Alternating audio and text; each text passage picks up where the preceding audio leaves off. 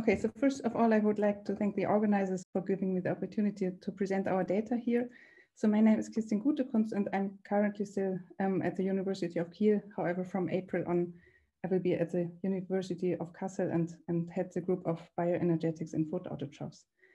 So today my talk will be about glycolytic shunts that replenish the Calvin-Benson cycle as anaplerotic reactions and transition states in the Cyanobacterium Synechocystis.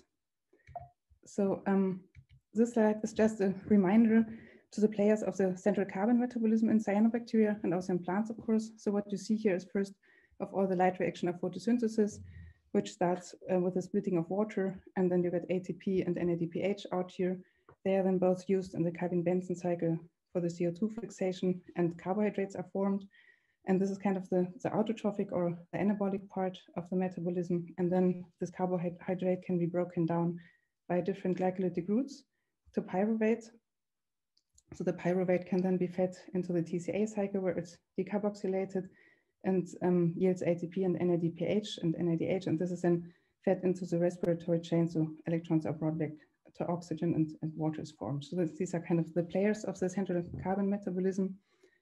What we are looking at is basically the interplay of these glycolytic routes with photosynthesis and the process of carbon fixation in cyanobacteria.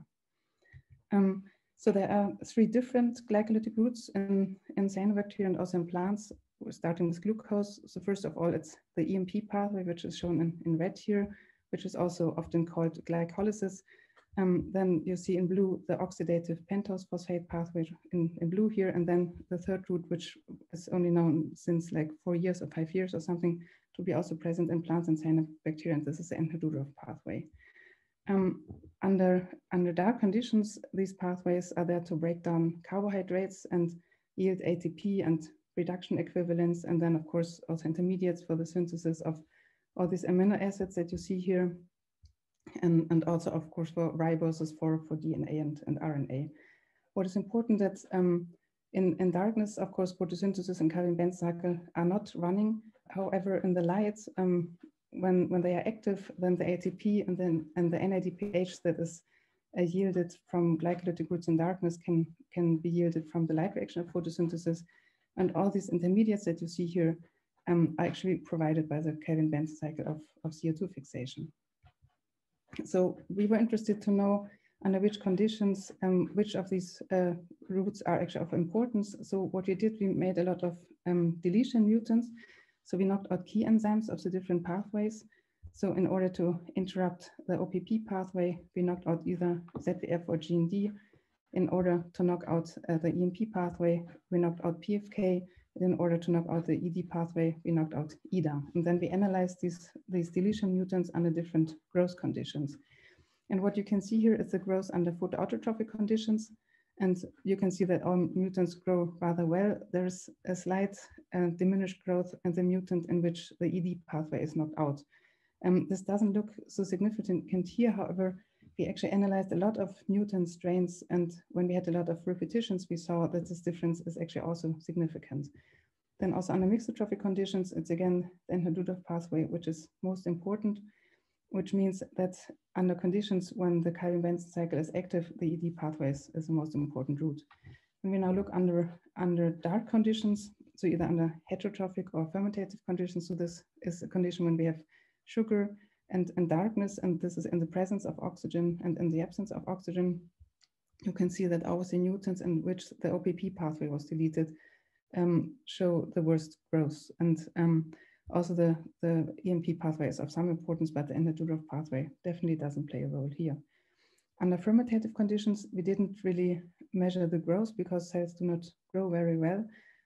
They rather survive. So what we did, we kept them under dark anaerobic conditions for a while, and then on day 7 we turned the light off and then we checked how they could resume growth again. And you can see here that again the Entner-Doudoroff pathway is not of importance, and also the EMP pathway is not of importance. But if either ZVF or GND were knocked out, we have mutants that had problems to resume growth again. So this means under dark conditions, when the Calvin-Benson is inactive, then really the OPP pathway is most importance. And this makes perfect sense actually, because all those intermediates that are provided by the Calvin-Benz cycle in the light can actually be provided by this oxidative pentose phosphate pathway, and also lower glycolysis in darkness, and especially also riboses to make RNA and DNA are only provided by the OPP pathway. So it makes sense that this pathway is of importance in darkness. Okay, so but now to think about under which conditions these glycolytic routes do play a role, it's in some way easy to understand that they are important under fermentative conditions, because no photosynthesis, as the photosynthesis is not active, and you have an organic carbon source. So under these conditions, of course, it helps to break down carbohydrates. The same is also true under heterotrophic conditions. And under mixotrophic conditions, photosynthesis is running, but you have an organic carbon source in addition. So you have both CO2 fixation, but cells can enhance their growth by utilizing this carbohydrate. It of course also makes sense that these routes do play a role. However, the question is how the situation is under photoautotrophic conditions.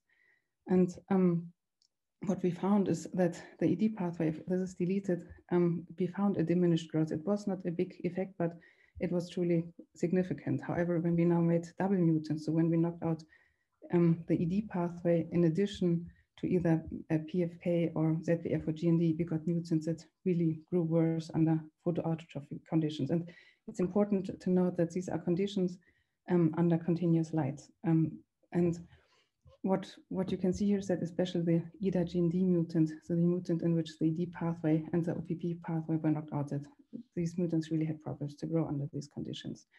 Now there's one thing that what we hypothesize is that it could of course be that this phosphogluconate, which is that this might accumulate when these both pathways are knocked out. And we checked this and really found that 6-phosphogluconate was accumulating in this EDA GND mutant here.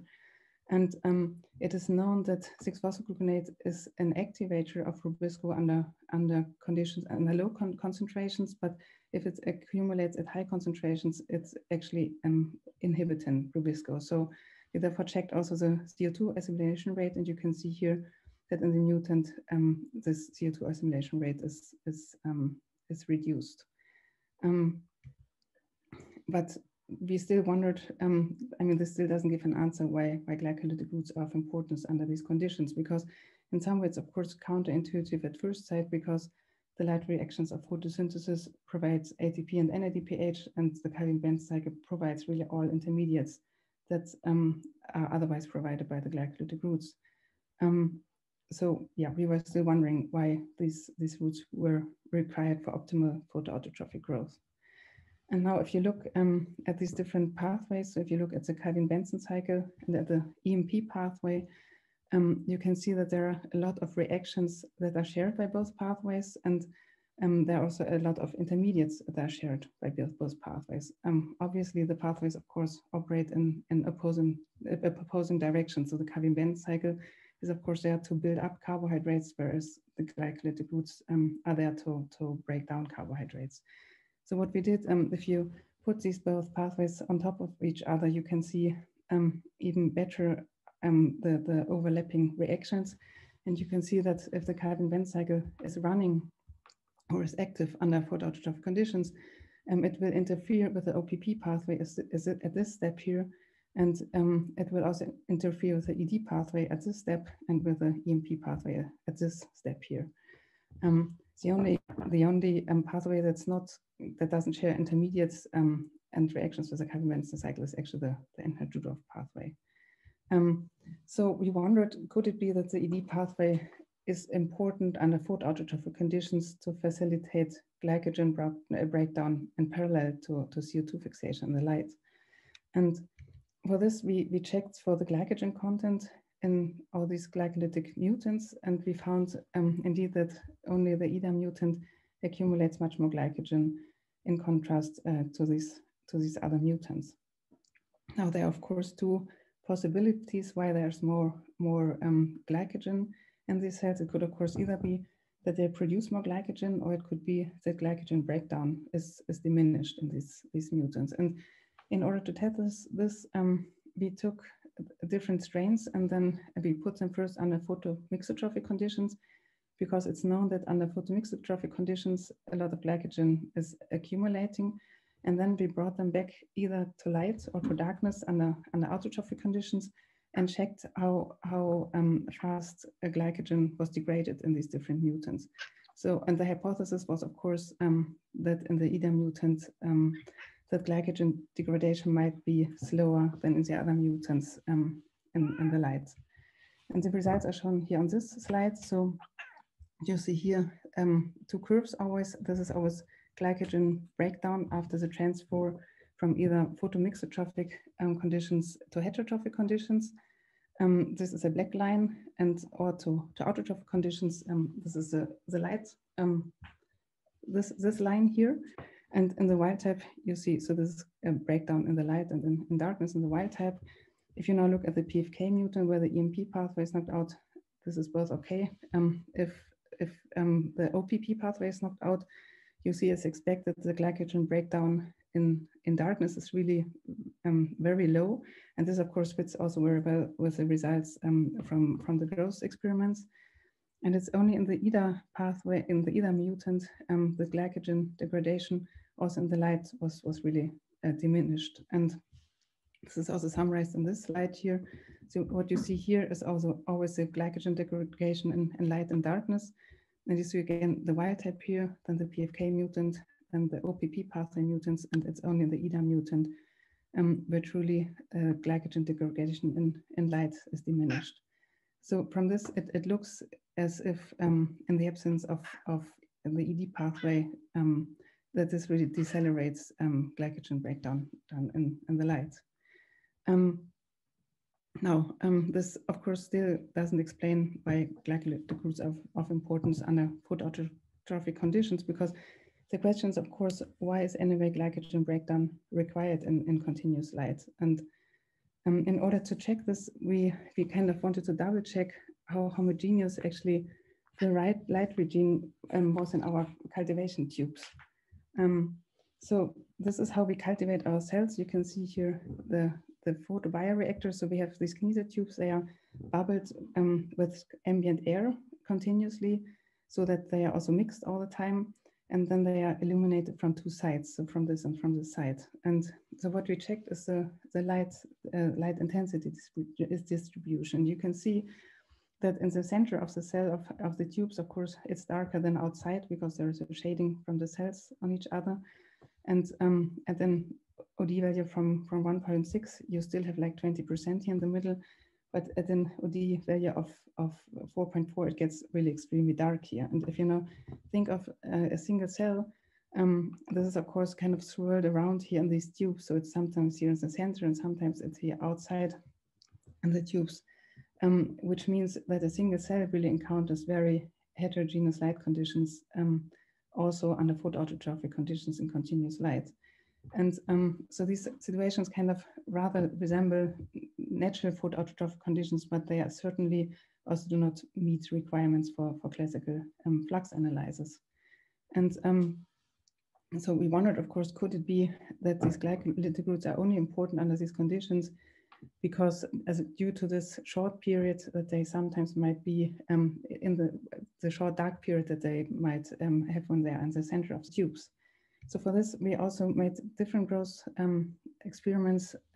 So this was done in the group of Christoph Wittmann and Saarbrücken. So because they also made flux analysis with our mutants, and so they took shaking flasks where the light regime was more homogeneous. And so they kind of now met the requirements for flux analysis, but actually also under these conditions, the EDA GND mutant grew really worse than the wild type, which means that it's not only this short dark period which makes these glycolytic routes so important. What was interesting is, first of all, that this growth impairment prevailed under these conditions, but also the accumulation of 6-phosphogluconate couldn't be observed under these conditions. And this, of course, either indicates that there is no flux, or it indicates that in this mutant, fluxes have been rerouted, or it could also be, we of course cannot rule out also that that either or gene D might also have moonlight functions. But what is important is that this pathway or the growth impairment here cannot really be explained by the fluxes that might be found under these conditions. And this is something that I personally really learned a lot from these studies, that, I mean, flux and growth analysis, they really can sometimes eventuate in contradictory results, but really without being wrong. And and I think one limitation of flux analysis, of course, you always have to have these steady state conditions, and you only get kind of a short snapshot of a situation. And this is, of course, in some way highly artificial, which means that if you have flux analysis and there is an absence of a flux through a pathway, this doesn't really have to mean that this pathway is not of importance. And this is what you can see here in this picture, because there are several groups that made flux analysis under photomixotrophic conditions. And first of all, the Entner-Doudoroff pathway was of course not considered, but there's a work from 2017, and they found that the flux through the ED pathway is actually not really present under photomixotrophic conditions. Anyway, if you look at the growth of our mutants, you can see that under photomixotrophic conditions, a mutant in which the ED pathway is deleted really does have a phenotype. So this means, on the other hand, that if you have a diminished growth of a mutant, this also doesn't automatically mean that there was really a strong flux through this deleted pathway. Okay, but now the question is, now why do we have these strong phenotypes anyway in these EDM mutants? And there's one hypothesis that came then up to our mind, and this was, we wondered whether this glycolytic key enzymes, whether they might kind of be part of glycolytic shunts instead of complete roots in the light that replenish this Calvin-Benson cycle kind of as anaplerotic reactions in a heterogeneous light regime. So we wanted to test this next. This is first also to explain the hypothesis in more detail. So, I mean, this is kind of the classical view of the Calvin-Benson cycle. So if you have 3 rounds of CO2 fixation, then you will get, you can always drain off 1 triose phosphate, and 3 triose phosphates are kind of required in order to regenerate ribulose 5-phosphate, right? This is kind of the classical situation. Now, it could, of course, be if, for example, if you're fluctuating light conditions, or if some intermediates are drained off a lot, that it might be helpful if you can kind of tap, for example, the glycogen pool. And you could either do this by the so-called OPP shunt. So if you start with 3 molecules of glucose 6-phosphate here, you could just decarboxylate them, and then you would end up with 3 molecules of ribulose 5-phosphate. Alternatively, of course, you could also combine this PGI shunt with the ED shunt, because this would yield, if you again start with 3 molecules of glucose 6-phosphate, this would yield 2 molecules of fructose 6-phosphate, and then 1 GAP, and then you could also combine them and again end up with 3 molecules of ribulose 5-phosphate. And of course, dependent upon which of these pathways you use, of course, the yield from NADPH and ATP and so on will be very different. So this might also be a way to fine-tune metabolism. So if you have, if you want to balance some intermediates or so. So we tested this hypothesis by measuring photochemical fluorescence quenching, and I would like to explain this here on this slide, this picture here. So under dark conditions, obviously there's no water splitting, and the Calvin-Benson cycle is inactive. Now, if you shine light on these cells, then the splitting of water will start immediately. So you will have an photosynthetic electron transport here, whereas the Calvin-Benson cycle is at the beginning still inactive, which results in fluorescence at photosystem 2. Now, when the Calvin-Benson cycle then gets activated, it will quench this fluorescence. And this is what you can see here. So this is here the wild type. So first, you have a fluorescence. So there's no fluorescence or little fluorescence quenching. There is fluorescence, and then you see the quenching of the fluorescence in the wild type here in this curve. We added glucoaldehyde to the cells, and this is shown here. And if you add this, it's an inhibitor of the Calvin-Benson cycle, then you do not see this fluorescence quenching here. So this system, we had a good way to see how an arrested Calvin-Benson cycle can be reactivated again. So we checked this in our different mutants, and our idea was the following. So there are some enzymes that are part of glycolytic shunts and some are not. So for example, PFK is not really part of this shunt because the flux would go this way. This is also the reason why we didn't call this EMP shunt, but PGI shunt, because this is the enzyme which is involved. So our hypothesis was that this mutant wouldn't have problems to reactivate an arrested Calvin-Benson cycle, whereas the hypothesis was that if we either knock out ZVF or GND or EDA, they might have problems to reactivate it again.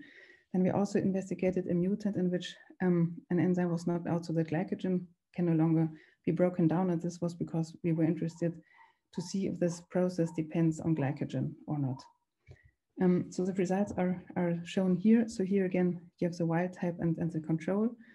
And always in black, you have the wild type, which quenches the fluorescence. And you can see here that if PFK is knocked out, there's no effect as we had expected.